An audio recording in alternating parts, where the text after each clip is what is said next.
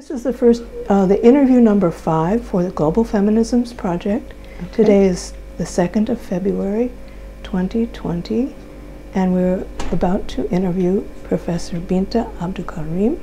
So the first question I would like to ask is, how would you like me to address you? Okay, just call me Malama. And Malama is a generic word for a teacher. In Hausa? Yes, in Hausa. Yeah, that's great. Yes. That's perfect. Okay, the light is very good. This looks great. All right. So we can begin now. Okay. So first of all, I'd like you to tell me a bit about your background. Where were you born and what was the date of your birth? Yes, I was born in Anchau. Anchau is a village in Kubau. It used to be the Greater Ikara before that. It was split to Kubau local government in the late 50s, so I'm a baby boomer. I was born in 1956. Okay. Yes. What was the exact date? 2nd February. Okay. No, 10th of February. 10th of February. Yes, 1956. 1956 in Anchau. Yes, Anchau. You know, we know Anchau. When I first came to Zaria, I was staying in the city. Oh. And one of the families in the house where I was staying, they had their family was from Anchau. Was it the Millers? Miller or no. Abdu? No, it was Aisha. I don't remember Aisha's last name. We went to Anchau. We've been to Anchau. Could be our family members because we're spread everywhere. We have relatives in Zaria City, Usasa, Kano. You know, the first vice chancellor was from is from our family. Of ABU? Yes, Professor Audu, Professor Aisha Audu. Wow. So it may be the Aisha I know. Yeah, yeah. No, we went there. I think her children are still living there. Her husband was from Anchau, that's what, and 2 of the daughters were staying there. Anyway, that was a long time. That was 1995, 96. 95? 96. I should know her. Because we know each other. We know virtually, we know ourselves. It's extended family. Yes, it is. Yes. Okay. Well, it could be Aisha from, is she bright?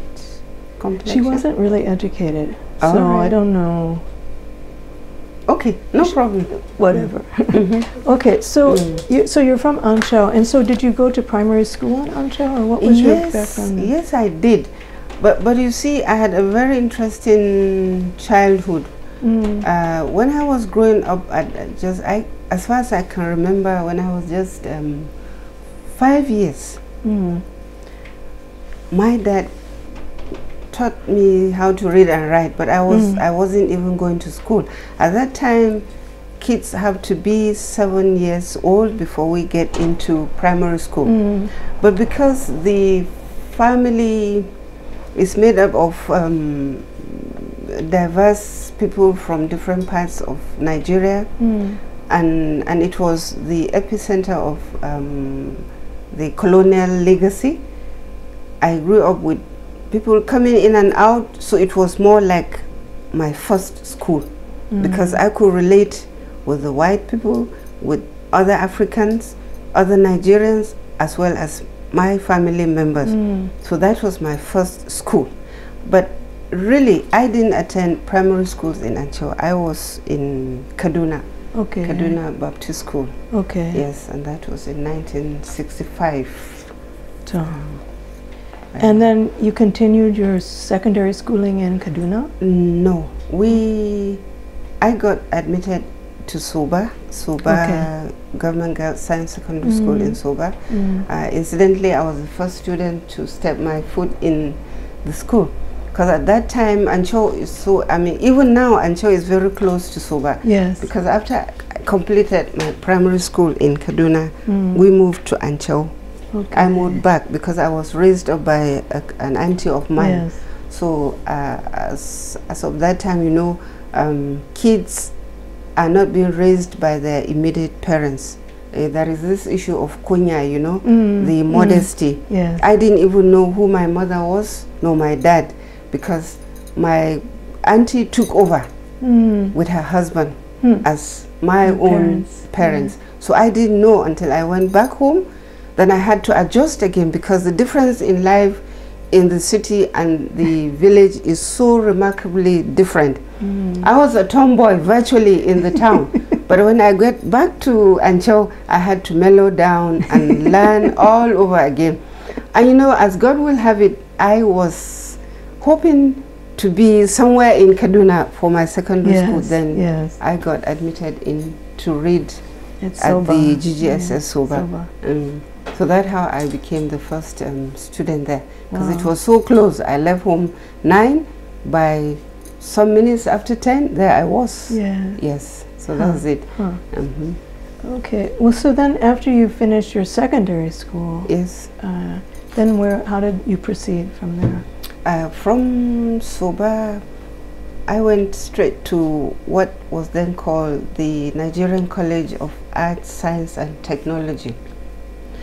You know, things were a bit different, because you just cannot transit from secondary school to university.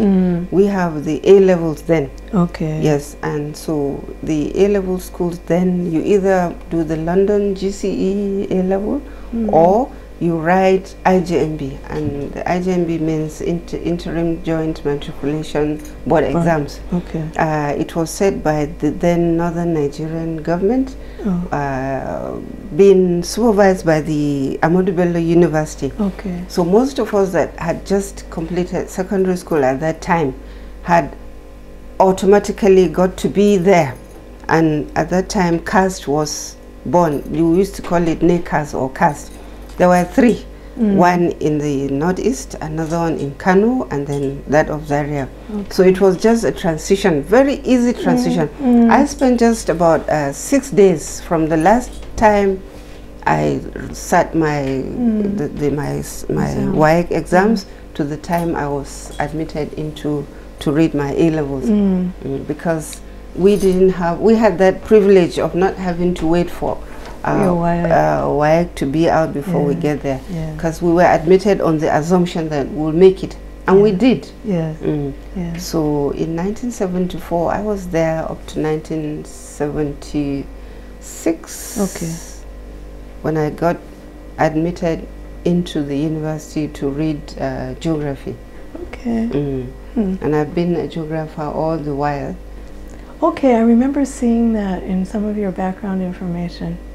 The geography aspect of it. Yes, I am. Yes, I am. Could you, I'm just curious, how does geography, does it fit in with your interest in gender studies? Yes, it did. You know, incidentally, my coming to gender study, I can say, is coincidental, and probably what I can call system analogy, because the setup of the university is that once someone picks you up as somebody who could do something, meaning if the administration think that you can do something, irrespective of your background, you got to be there. So even when the Vice Chancellor advised or sought for my advice if I could be in the gender or to head the gender unit, I said, okay, look, this will be my biggest crusade, because it is more like writing an exam all over. Because all the while I've not known anything called, I've heard of the word gender, I've been in feminist movement, I'm an activist, but gender, whoa, meaning gender, what is gender? I said, okay, let me try. So that's why I transited from being a geographer to a gender studies fellow. But I'm still loyal to my geography, because that's what made me what I am today. But the interesting question you asked, whether my geography has helped into the gender, I would say yes.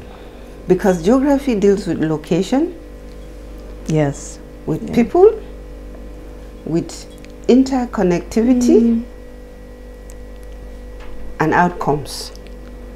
The gender aspect of it is what I am dealing with, that is the outcome, because the interaction between locations and people's movement, migration, people's needs, the interface between also the environment and what people are makes geography central. Yes, you're right. Yes. You're right. So in that case, I'm not losing anything either way. And more to say, the gender aspect of it has even made me a better geographer. It does, because I could see the interlink between the dichotomy of human dynamics in terms of population, the dichotomy and also the adaptations of women and men having to adapt into an environment which may be either benign or too critical for their survival. So you can see, we can judge from the way somebody behaves. If the temperature changes and someone behaves in a bizarre way, we could know as geographers. We don't have to be psychologists to understand human behavior, because we already know that there is what we call seasonal affective syndrome, meaning a person is affected by seasons. We also have to understand, I also understand that, look, you don't have to stay in a place where you can survive. You can always move. So the issue of migration or population transition is nothing new. So if I find females moving from Sabongari maybe to my village, I won't be surprised, because maybe they found maybe acacia tree or baobab tree which may be part of their survival, meaning it could be a source of their livelihood. So why don't they move from Sabongari to my village? And then is of course an issue of survival within an environment that you can't control at one end, and survival within an environment you could wish to control, but at a certain level. So that's the beauty of the geography. The historic aspect of it is there too, because we have to go into archival records to see how cities evolve, how people came to be what they are. So you know, I cannot talk much about history because I'm not a historian. But you can talk about geography and the relationship with gender or women's activities. I think that's really a good observation. So this is it. So so when you first came to ABU to begin teaching, you were teaching in the geography department, or you came directly to gender studies? The national policy on education mandated that after graduating from the high school or from college or university, you have to do the NYSC. So I was among the few that was lucky to be retained at the College of Advanced Studies. So I taught geography, specifically all this issue of landforms, climatology, mapping, soil geography, all those I taught. Then there was the need then for the Department of Science Education to have a geographer, and there was none. That is the Department of Science Education in Ahmadu Bello University. No, we saw it. It's across from industrial design. So they scouted round, and I was then transferred to the Ministry of Education as an inspector, and I was also the director of schools. So one of my colleagues asked whether or not I would wish to move to the university to teach. Then I said, well, okay, since I was forced into education, it was never my wish to read education. But you know, the exigencies of northern Nigeria then was that there were very few women in civil service at all levels. I was even denied scholarship to read geology. Then I said, okay, now I will adapt, because my granddad told me, you know, he emphasized that whatever I do, I just have to adapt. So at that time, it just flicked onto my mind. I said, okay, Binta, remember what your granddaddy said, adapt. So I did the adaptation. I said, okay, I will come to the university and do my best, even though I never attended any college or teachers' colleges, but the very limited education I learned from the university came into being within me. It was awoken. So when I came, I was able to do both. But the structure of science education in Ahmadu Bello University is that we would teach the methodology. We teach science methods. But then the actual curricula, the content of the geography is being taught in the Faculty of Physical Sciences. Okay. So I do shuttle between Faculty of Education, teaching science methods, to the Department of Geography, teaching environmental management, GIS and remote sensing, and then climate change. That's what I do. But then, what about the gender studies? You know, gender comes indirectly when staff come to me to solve problems. Then I say, oh, let me take it. Why don't you do it, do this, do that, do that? So I normally emphasize in my class that, look, whatever you learn, put gender into perspective, because there is no way we could achieve what we wish to achieve, no matter how scientific one wants to be, or no matter how artistic one wants to be, has to take the two sexes along. And that's why, since I became the coordinator, I've been shuttling from one department to another, hoping to get to see the relevance of my subject area and this unit. Yes. I'm sure we are coming to that. But this is it. So far, I have embraced sociologists, historians, those in languages, medics, veterinarians, even public admin. We all get along. And if you see us, we wrap up, you wouldn't even imagine that I write geography, because I've blended already.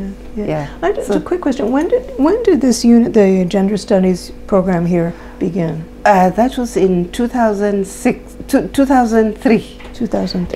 It evolved as a result of the need to assist indigent students, because at that time the university had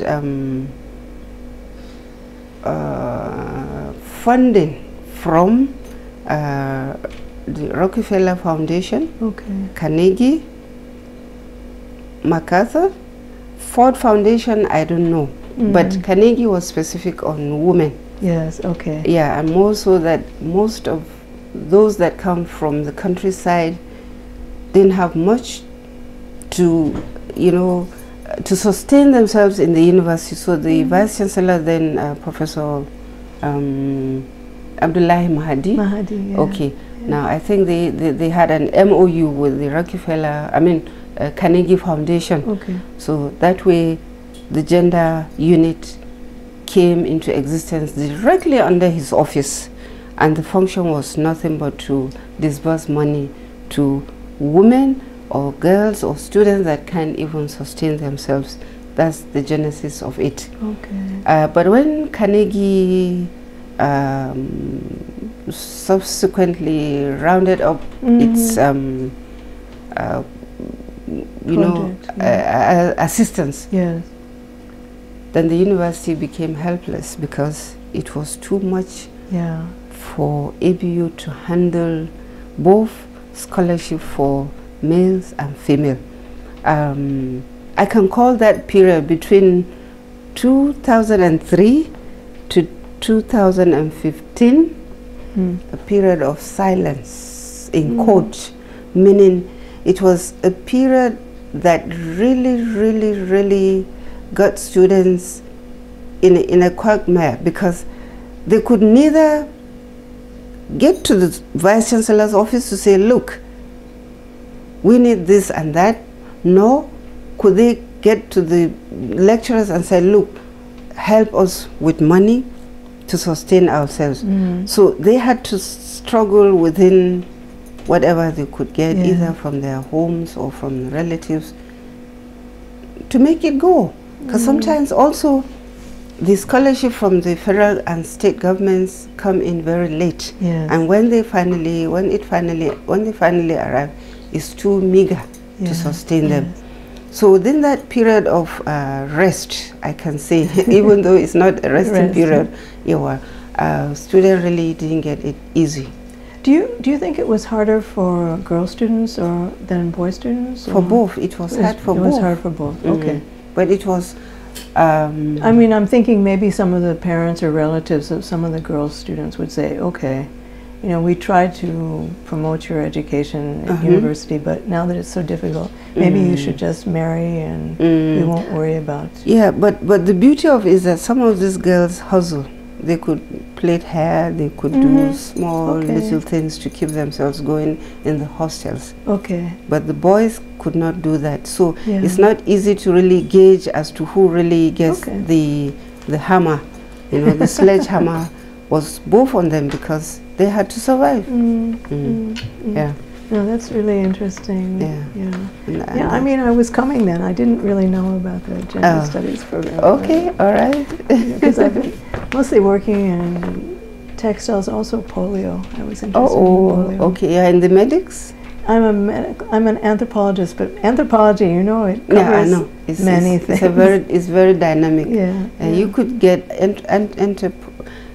medical anthropology, to go into geology, because there is what we call paleontology. You know, it goes through Quaternary age and the rest, and the rest look at how settlements evolved and so on. So I want to shift the subject a bit. Do you how do you understand the term feminism? How would you define it? You know, if you are to judge me, I will fail, but I will attempt. Maybe I'll get a C plus. Or there are many definitions. You don't have to feel like there's one proper answer. Okay, can I then attempt? Yes. I think feminism is an attempt for the female gender to get the best out of herself. Okay. Yeah. It's just an attempt for the female. And so could you give me an example then of how feminism might support women getting the best out of themselves? Okay. You know, you wouldn't know that you have potentials until you get into either you are being cornered or you are being given an assignment. Yes. At most times, women may not know their potentials. But here we are, we're sharing the world with male. They need our space. They have their own space. They want to cross over to our space. But we said no. So by the time the woman said, look, you have your own space, use your own space, don't use mine. Then the innate struggle to have that space makes one to react. So feminism is a reaction towards usage of space. That's a great definition, actually. Really? Space, okay. Identity, because we aren't males. And neither could a male try to be a female. Even with the transgender, you know, the LGBTQ and the rest. I know that. But then it has to come with a cost. But feminism doesn't have to come with a cost. Okay. Because if you have the structures in place, we make the structures, say, look, this is what we want. We need to go into a trajectory. And if you cross over, then it becomes something else. So the need to have your space, to have an identity, brings up feminism or makes up feminism, because the women or the girls want to have an identity, because we need an imprint. The imprint can be anything. It could be intellectual, it could be social, it could be within the family, it could also be global. It can be anything, because each time I teach climate change with my students. I said, look, some years back, 30 years back, what you found, what we experience is what is going on now. So don't tell us climate is changing. Climate has changed, but the status quo remains. All you should look at is the variations in extremes. Okay. The weather pattern has gotten extreme. So also is the human behavior, and so also is the level of feminism. But you see, feminism is gradually becoming archaic as far as I'm concerned. Feminism is being swallowed by gender studies now.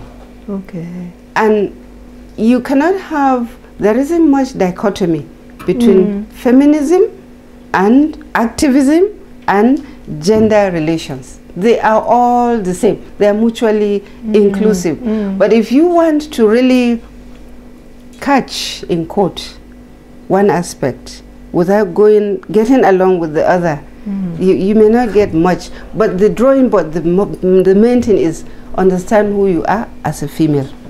Okay, then move ahead. Can you give me some examples then of some activities that you would say promote this sort of feminist perspective that, you know, for identity or being who you should, being who you want to be in your space? Yes. Oh, so many. Well, give me some examples, because you people like to know concrete. Yes, in the university there are staff, male and female. Yes.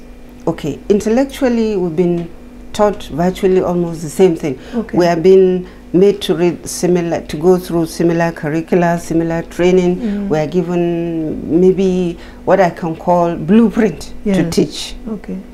Those are fundamentals. Now, the difference is when it comes to space. By the time a male lecturer thinks that his teaching methodology is the best, and you as a woman must be construed into his own planet, that's the first one. That's the first thing. Because if you look at the way we teach, we women, we teach students with a passion. We see the students as our own kids. Yeah. We see them as babies.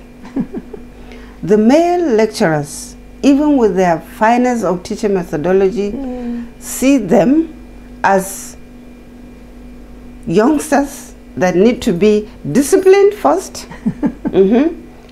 In some cases bullied, because there is bullying between male and students. Most of the bullying is done by male lecturers. So the psychology of understanding between the male lecturer and the female lecturer is different. Okay. Now, what happens if there are crises in the university?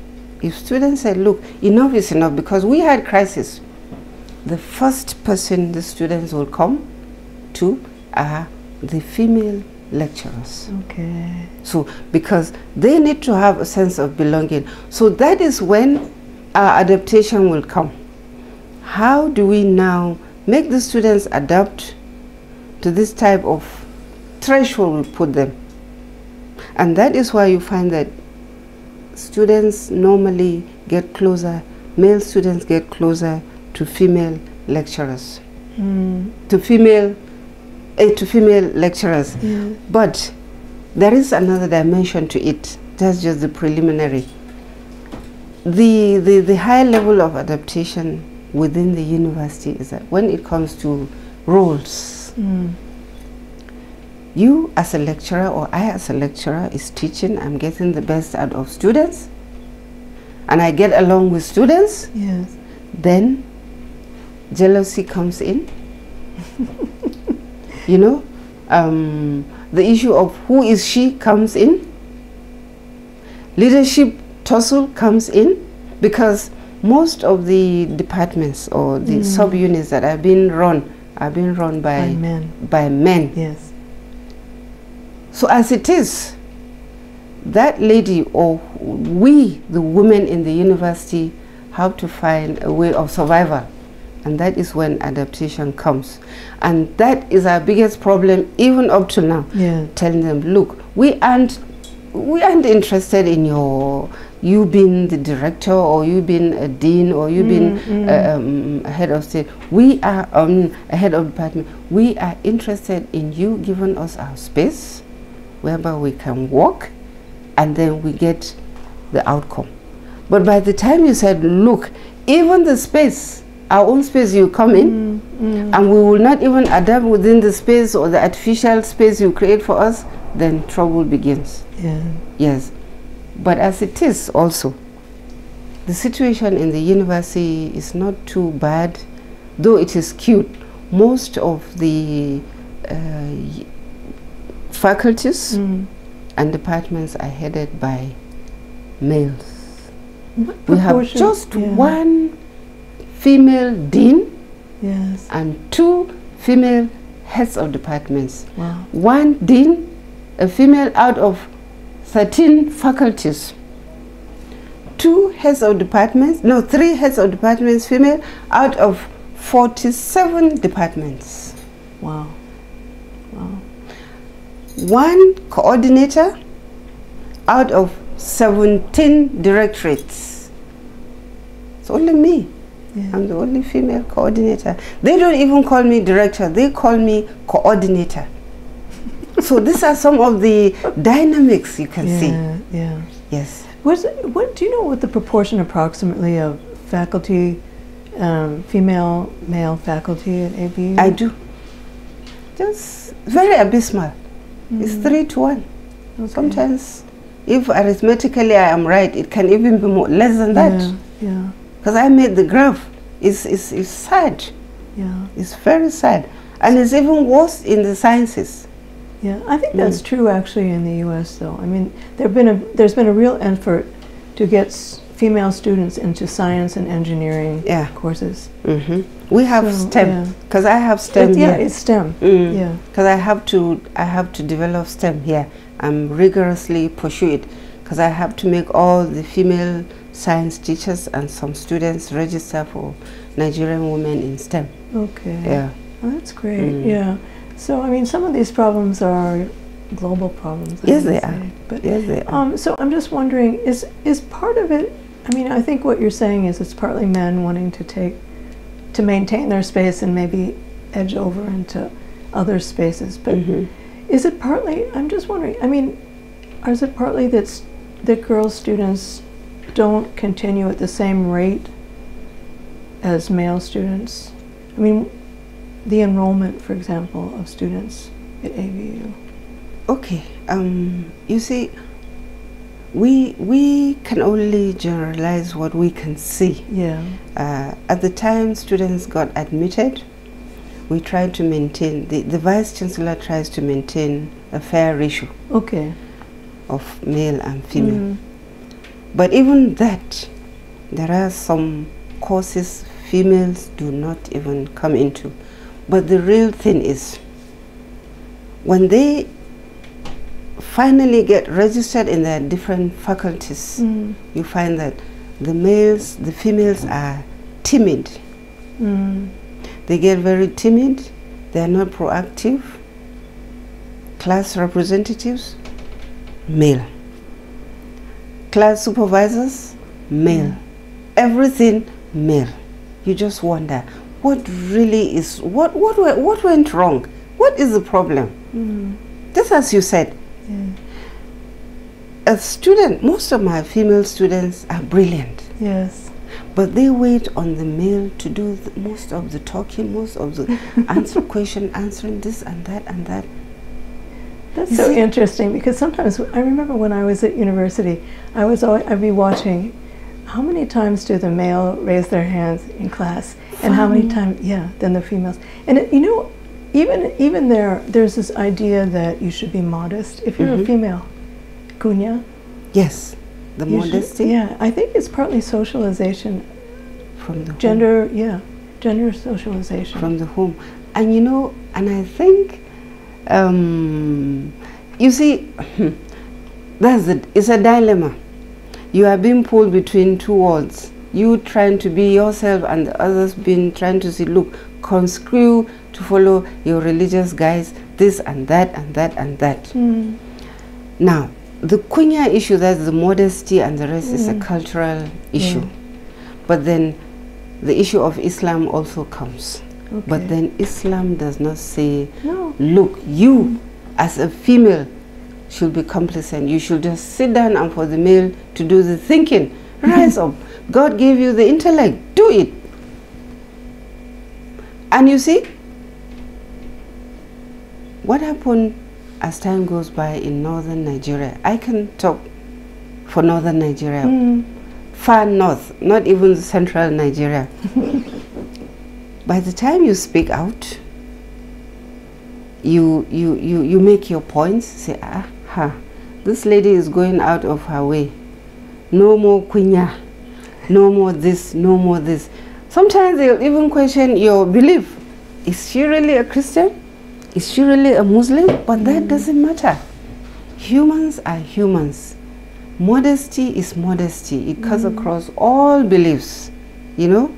And then when you have to bring a change, positive change is good, irrespective of religion. But I don't know why this level of attachment to you know, the level of attachment, or rather blind, I can say blind attachment to some cultural issues are still with us. Because they are retrogressive. You know, we need the best from the world, but why don't we do something also?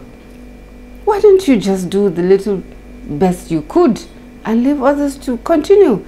But instead of, now, you know, you move into your cocoon, you get marooned within yourself, say, oh, because male are supposed to take care of females, this, blah, blah. Then you kill your innate potential. And then you become virtually useless. Because as far as I'm concerned, if I stay with anybody who doesn't even bring change into my life positively, that person can just move and let someone come to my life. And that's exactly what some of these students don't really understand. And by the time you get to tell them, look, stand up, do something, the same male lecturers will pull you down. The same religious persons, ulamas, I'm sorry to say, will pull you down, because the woman is always at the bottom, and let her remain at the bottom. I don't know where they got that notion of Islam. This is not Islam, this is not religion. Maybe it's male dominance, the tendency to dominate everything. They will think for us, they will do this, everything for us. And this is exactly what is going on even in the university. See, an engineer graduating, she cannot walk. A medical graduate with MBBS, she can't find work? No! Oh, the husband won't allow it. The husband won't allow. All because of the socialization we get from home. And parents are also responsible. Exactly. Yeah, that's what I was just going to ask you, because we heard an example of, we were talking to one woman who was a school administrator, this is in Kano, and she was saying that sometimes even, you know, the father in the family, it was an extended family, the father was telling her that the student had to be, the daughter had to come from, was being withdrawn from the school because not he, but his older brother, who was senior to him and therefore has authority, said he wants her to marry. And she had 1 year remaining. So this woman, she said, you know, I pleaded with him and he was crying. He couldn't do anything. And you cannot just imagine why. Because it's absurd. Because it's education. Even with the Quran and the Islam, the first thing is read. Then how can you even do your best in religion without knowing how to? Sorry, I cut you short. No, I'm just, it just was such a striking example, because the father wanted her to continue, but the older brother, and they even, I think they took him to the district head and presented the case that she should remain in school. And the district head said, sorry, we can't do anything. It's a family matter. It is. Yeah. It is. And you see the family structure. There are role dynamics. Yeah. If it's not the grandmother, it's the mother-in-law or someone senior within a household. So all the time that hierarchy is there. You cannot even break it. And because everybody has his right within his family, the police, the courts and everything cannot interfere, and they become helpless, and that's why the status quo still remains. Okay, well, so then this is a follow-up question indirectly. What are the, I mean, you describe yourself as an activist, so what are some of the activist activities that you're involved in, say, with female students, for example? Yes, you see, with female students I'm guilty because I don't do much. Okay. But within the general activities of activism, I'm a forerunner. Why? Because I belong to a very strong union. Okay. That's the Academic Staff Union of Universities. Okay, AUP, yeah. ASUU. Yeah, ASUU. I've been a financial secretary. Okay. I'm a member. I'm an advisor. And I'm still a very active member of that association. Why? You know, and there is also what we call NAWACS, that is the National Women Association of Academics in the university. We call it NAWACS. Okay. What ASUU does, it's not that we just look for salary. No. We study situations in the country. Then we box, we classify each. The polity, the security, the education, and then the social structures. When these four conflict, when the three conflict with education, that's when ASUU raises up. Okay.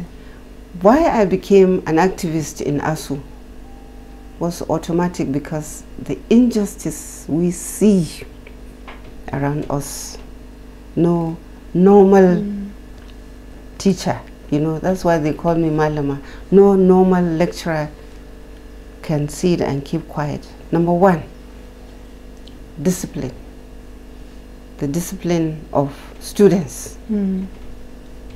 We at the moment have what is called ASUU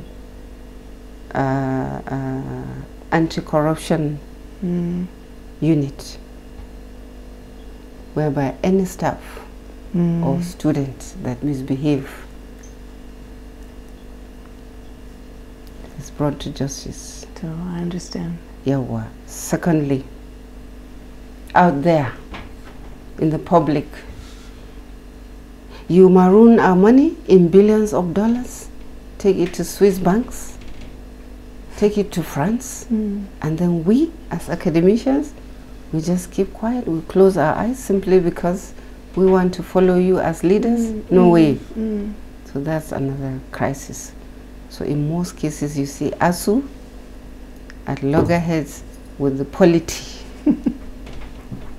because we want to know why. Why is our money stolen? Why wouldn't the universities be funded? Why wouldn't primary schools be funded? Secondary schools? Why wouldn't you find avenue for employment for the youth? Why don't you make women live a comfortable life? They are the mothers of your kids. If you subjugate it, or if you really compromise 50% of your population and think that only 50% will carry the mantle, then you are in trouble. And that is why you find that even within the ASUU itself, the ASUU structure has many females and male. Okay. And that's how I became one, because automatically, if you are a university lecturer, you are one, unless if you don't want to. And I found it very rewarding. I may not be, when our salaries get stopped, or when we are threatened with police, with imprisonment or with whatever, that builds our resilience. At least we know we are doing something for the helpless. It's not for ourselves. Yeah. I could leave this country and get a job somewhere. It's true. But what about the young ones coming? What about the status quo? We need to change. Yeah. Yeah. So that's how I became an activist. Not that I'm confronting the you know, what exists, but it's a voice. Yes. It's a voice doing the best. Yeah. So I know you raised this issue, and I know it may be a bit embarrassing, but could you say something about, you know, some of the issues of anti-corruption unit activities that are involved with students or lecturers? Yes, yes. You know, there is a dual job or dual function that I undertake in the gender unit now. Okay. There we are as teachers mixing with students. There is the vice chancellors expecting the best from us. Then problems arise. The relationship between male and female students, one, harassment. Relationship between female students and their male lecturers, problem. There is also a problem between female students, especially maybe friendship and the rest, but the worst of it is the relationship between male students, male lecturers, and female students. Yeah. As a gender coordinator, we are supposed to see a balance. But as an activist or part of ASUU, we are supposed to see a university with a good working relationship. Sexual harassment is something we cannot condone. Any lecturer found doing that has to blame him or herself. But there are times when the female students give themselves onto the male. They force themselves onto the male lecturers for grades. Yeah. And for a week, lecturer, he goes. And if care is not taken, there are times when these female students really tape, they record, and they get the males in trouble. We've had to dismiss about, the university had to dismiss about 7 male lecturers for that. The exam office, lecturers, this and that. Yeah, so I think I read something about that recently. And that's why we have to have that anti-corruption unit in ASUU, because the struggle for the academics is not just for funding, but to have a very sane relationship, conducive relationship for excellence. Because we are supposed to train youths that will be useful, not youths that will crumble every structure that is being set by our predecessors. So to maintain that status quo, we have to fight within. It's not just fighting outside, but we also have to fight within. You know, it's so interesting to me that some of the things, issues that you're raising are problems that even at my university. So they've even recently put on our website that if you have any problem, any kind of sexual harassment, report it to, and it gives the contact information. Yes. You see? Yes. So and you know, the vice president of the country had just launched what we call sexual harassment database. Okay. And sexual harassment, I think it's a link. Okay. We were sworn in, and I'm representing the academia. Okay. So what we did is we got back to our university and set in what we call hotlines. These hotlines are meant for staff and students. If anything goes like that, it's reported straight into the agency. So this was, you went to Abuja and they had representatives from most of the universities? Yes, 4 universities, 2 from the south, 2 in northern Nigeria. What were the 2 in the, what were the 4 universities? There is Lagos, Nsukka, Maiduguri, then Ahmadu Bello University. Very soon there is somebody from JOS. Okay. That will be co-opted too, yeah. so making 5. But 4 of us have been consistently at the meeting. There are other agencies, the police, the civil defense, the army, ICPC, EFCC, we all are in it. Yeah. Yes.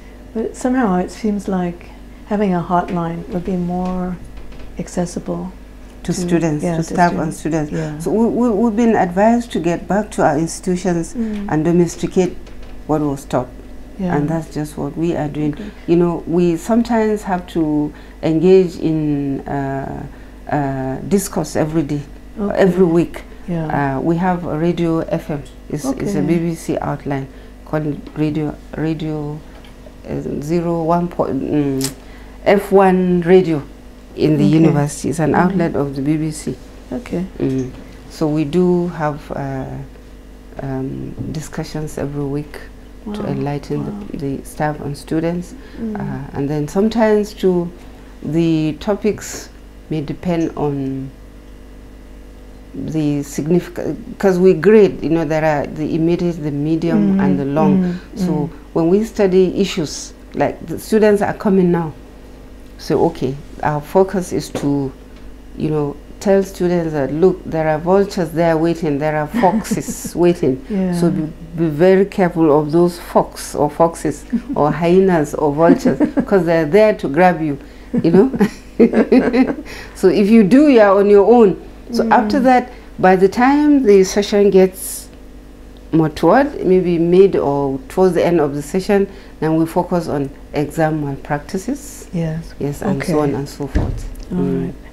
So at each time of the students' activities, we know exactly the hammer, the sledgehammer to go after. Yes. So you said that you were involved. When did this program start? Because I hadn't actually heard of this. The academics. The one that was working with Osinbajo. Oh, it began in July. Okay. And we were sworn in. Yes. Wow. We were sworn in. Or 1920. November 2019. Yeah. It got reactivated because there was what we call VAB Act, that is violence against persons. Okay. Okay, that act was never signed for the country. We're still waiting on the legislators to sign, but the Abuja VAB Act was signed. Okay. So the implementation is skewed, and because of that, the Vice President thought, look, let's get a coordinated national body in a way that pressure will be mounted to the National Assembly to sign this thing, so that people can be caught, can be accountable for the problems they are causing. Yeah. But you know, incidentally, the lawmakers are also guilty.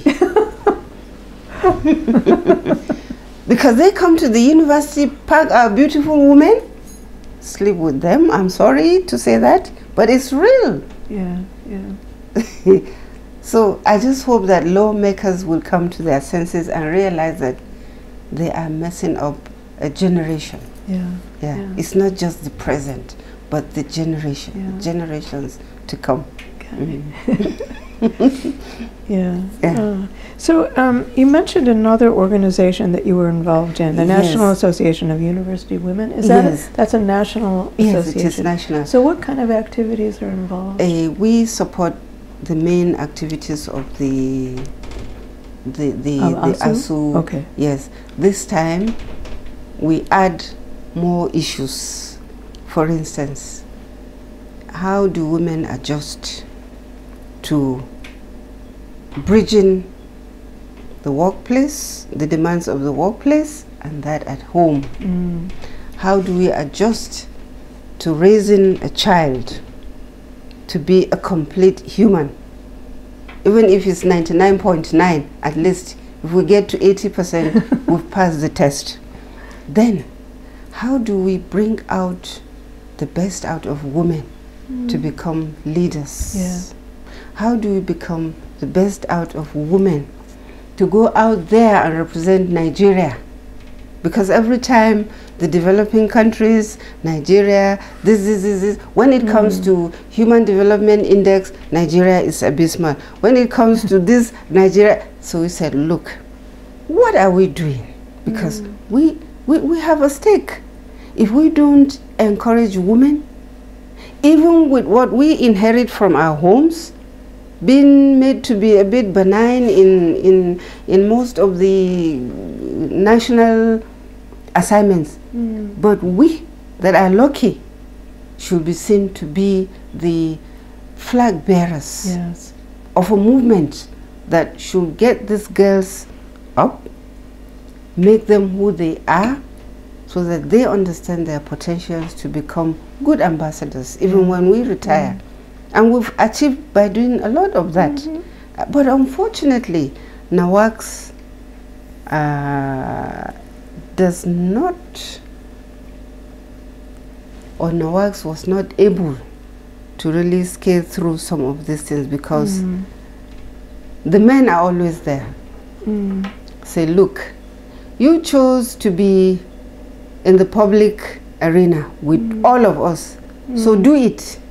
Promotion, you need 100 papers or publications. You also must have to give 100, so no compromise. We said yes, no problem. Okay. But then, let it be that the timing of lectures, we can come at 6 o'clock, 7 o'clock. Let it be maybe 8, 10.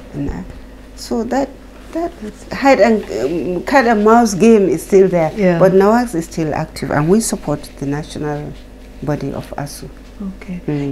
This is actually, it's so interesting. You're reminding me of things that are problems for you university women. Yeah.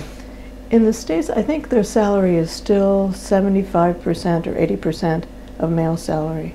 Oh, really? I think so. I mean, we have the same salary structure now. No discrimination. There's no No. Because I think, I'm not sure exactly how it works. Even if you have the same level, associate professor, whatever, it depends on how your chairman, for example,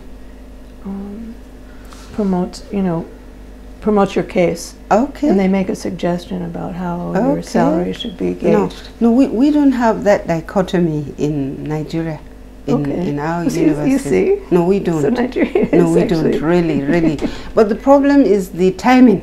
You could see that a male may get promoted much earlier than a female counterpart who does virtually the same thing. Work. So how does that work? Yes, they have the same number of papers. It's the same number of papers, but you see, sometimes the acceptance. You find that the male's papers are easily accepted, and you have to pay. We have to pay for publications, for this, for that. For the men hustle.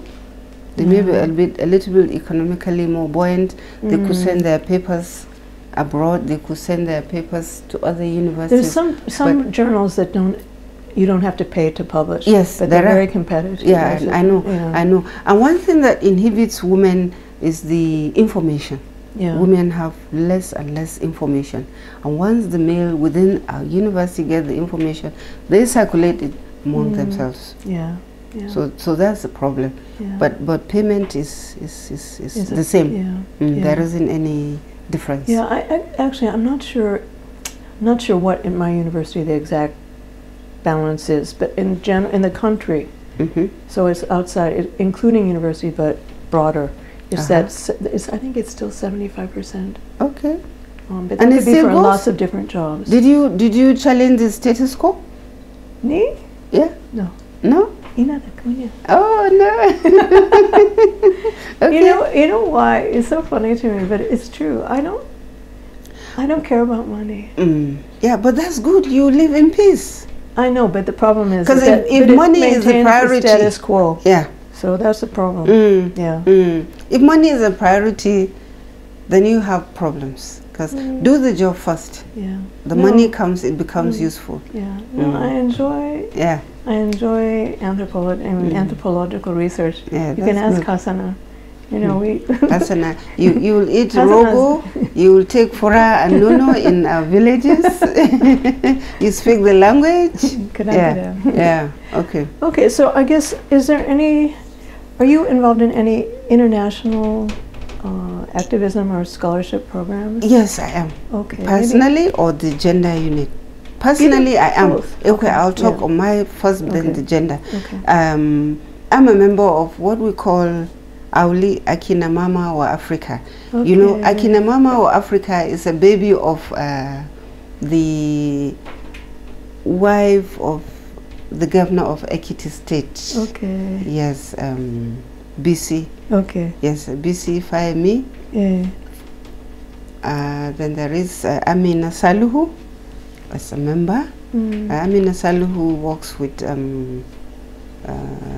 MacArthur Foundations. Okay. She's also the mover of this sexual offender database. Okay. So at the Akina Mama or Africa, women from all parts of Nigeria, Africa come together. Okay. We discuss on feminism, on leadership, on so many issues. Wow. And it becomes an umbrella of the continent. So it's as if we are the spokespersons of Africa. Wow. Initially, it was based in London before she got back to Nigeria. Okay. I think it is now, there are still some international women, Nigerians that are still involved. Involved. Yeah.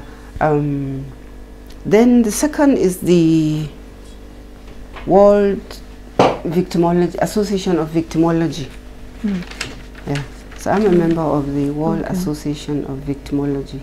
Okay. You know, victimology is a very recent concept. Yeah. And you see, how do people adopt? How do we rehabilitate this and that and that? Let us look at victims, maybe victims of war, victims of family violence, victims of political anarchy and the rest. And each of us do what we could do. The first conference held was somewhere in Nairobi. Yeah, it was probably in Nairobi or Amsterdam. I'm not sure. What year? It was in 2017. Okay, so recently. Yes, that was the first conference. Okay. The second conference was held in 2018 in Nigeria at Covenant University. Okay. At that time, we were able to look at global gender issues. Even the wife of the president of Sri Lanka was around. Okay. Then the president was there too. He's from Netherlands. There were others. There were so many. Some from the States, some from Mexico, some from Australia. They all came. We really saw. We saw victims in reality. Not that we saw them physically, but we felt what such victims are going through. Darfur cases, the Syrian war, this and that and that and that, family breakdowns, and then there was an issue which I was really hammering on. There was nobody who could say, look, where was this? And the issue is, what happens to the victims of hurricanes? Okay. Victims of weather extremes. Victims of ecological imbalances, especially when war ends. You know, when war ends, there are dynamites. Yeah. The soil becomes barren. The land is messed up. The trees are gone. Everything is gone. So I came up. That's when my geography came in. I said, okay, when victims of such circumstance come, let's look at the processes first and then decide on the global maybe orientation, meaning if the global problem is that of war and the bastardization of our biodiversity, let that country that is being messed up look into its neighboring country for assistance. Probably they may have the same ecological this thing. So what stops people from the messed up area getting resources from the neighboring? Because you don't have to move from maybe Nigeria to Japan to get fish. If you get mackerel in Nigeria waters, you don't need to eat tuna. It's the same thing. So local or immediate adaptations, I gave that proposal. If it is global, like the change in climate, or what people say change in climate, which I refer as extreme weather pattern changes, you cannot stop the sea from rising. You can't stop the temperatures in the sea from cooling. The best we could do is, okay, let's go back to treaties.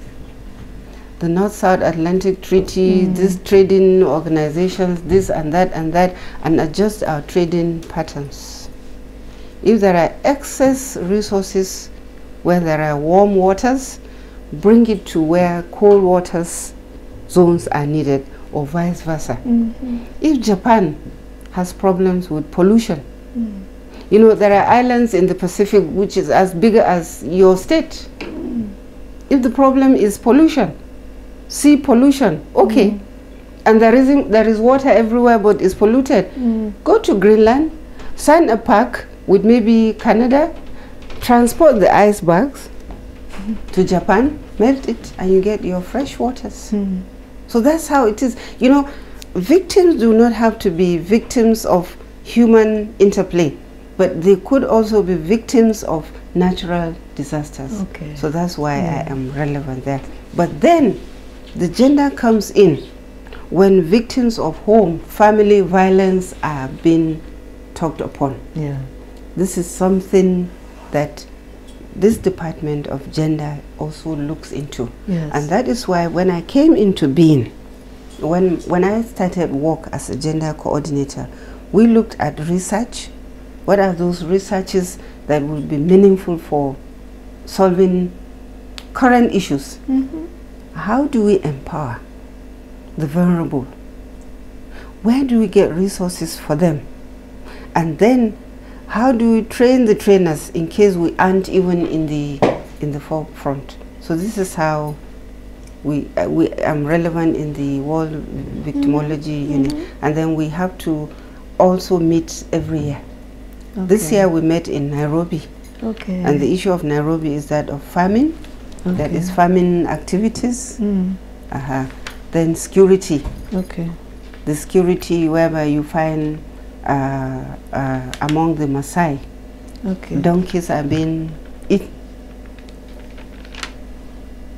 People come in, Chinese come. The Chinese come. I know, and everything. The donkey. The donkey problem is an issue in Nigeria as well. Especially Jigawa State. There is a market you find just before you get to Megateri. Donkeys are shipped into the east. So it's the skin that they want. It's not the meat. They get the skin. So we talk about fundamental human and animal rights in the Nairobi conference. We talked about rehabilitation of the displaced.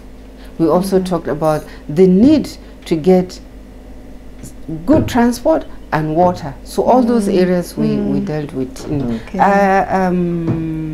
The beauty of it is that a lady from New Jersey is now the head of the World Center of Victimology. She's called Jenny something. I will give you her full name. A very active lady. I can get it from on the website. Very proactive.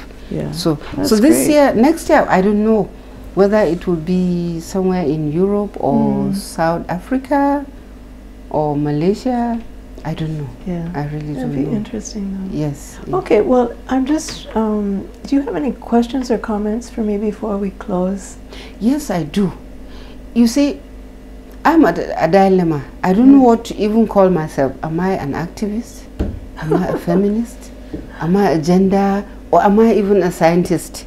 If I say all, you know, I pass the test. But if I say I'm a feminist, there are issues in feminism which I may not understand. If I say I'm an activist, there is a limit to which I can go out there and make noise. But if I said, look, I am a teacher, yes, 100% a teacher, because I make my living as a teacher, and I see the product of being a teacher. So many ministers were my students. I have vice chancellors, sitting vice chancellors that were my students. I have so many that are deans of departments. I have some that are governors. So you see, that has given me fulfillment. So I can say, yes, I am a teacher. That's why I said, call me Malama.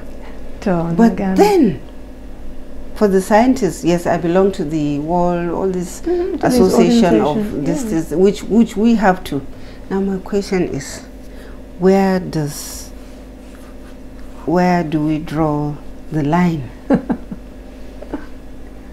It's not easy. So I want to ask you, please, where do you belong? Since I have this dilemma, do you share this dilemma with me? You know, I'm an indirect activist, and I'm interested in women's issues, and I publish on women's issues and women's roles. For example, we have a project in Ghana, in northeastern Ghana. You know, they were doing small-scale gold mining in that area. Yes. And one of the things, they're using mercury, which is very detrimental to people's health, including women's health. Especially lead. Yeah. So we started a group to, it's called Nabdam Neem Company. Where they're, I don't know if you know about neem trees, but they were planted. They're all over West Africa. The British planted a neem tree is an invasive species. Yes, of course, but it has benefits. It does. And people here don't quite appreciate how many, because you can use the seeds to make oil, and that oil has great medicinal properties.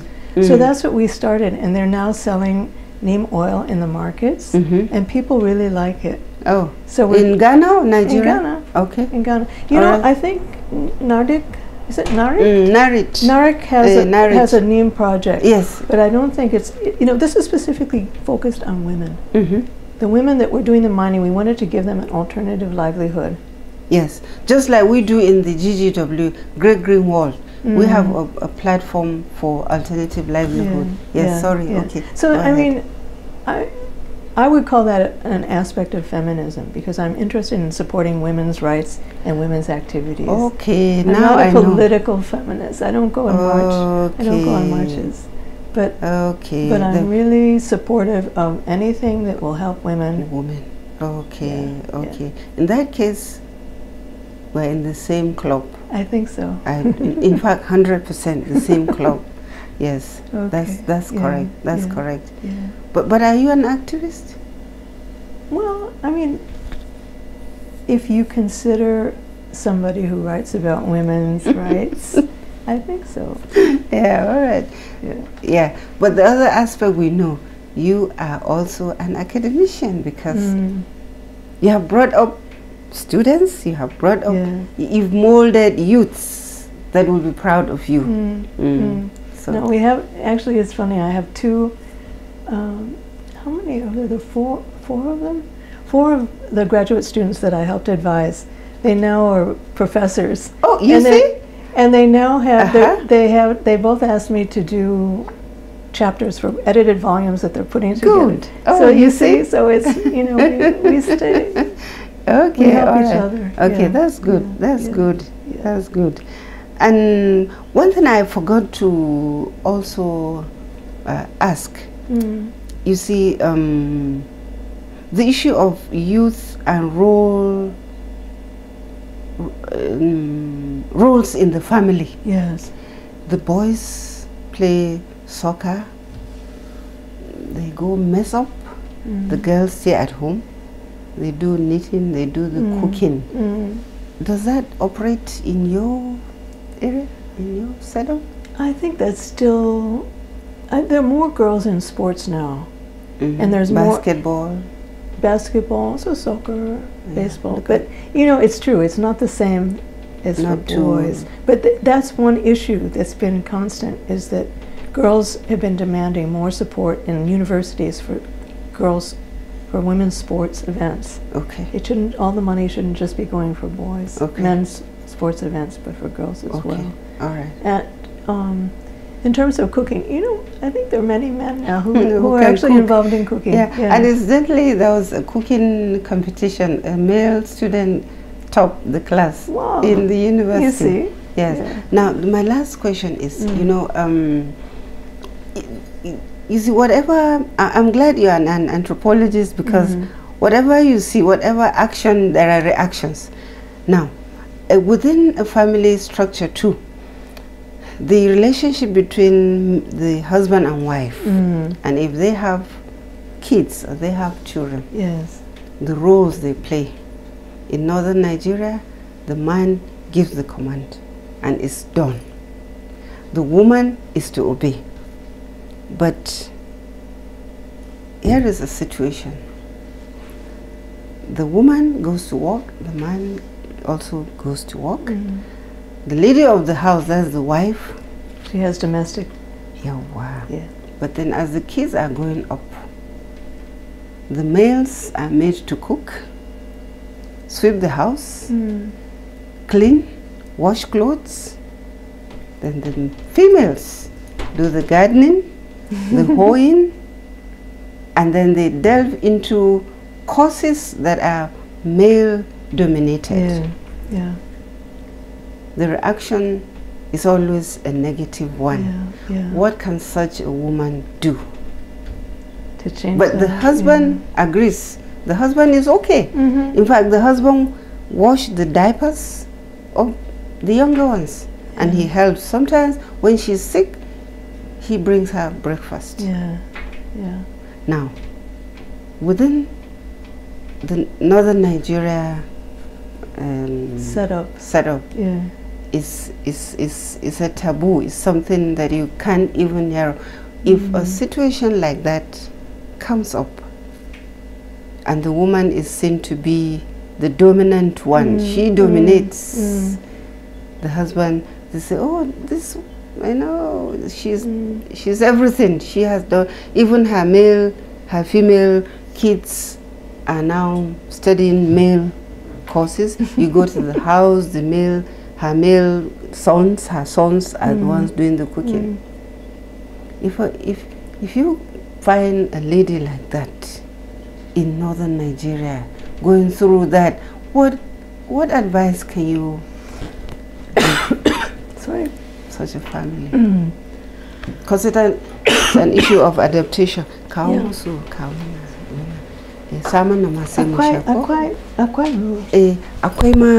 I have pineapple juice. I made some pineapple juice for you. You don't take pineapple? Mixing had the bananas for achiki.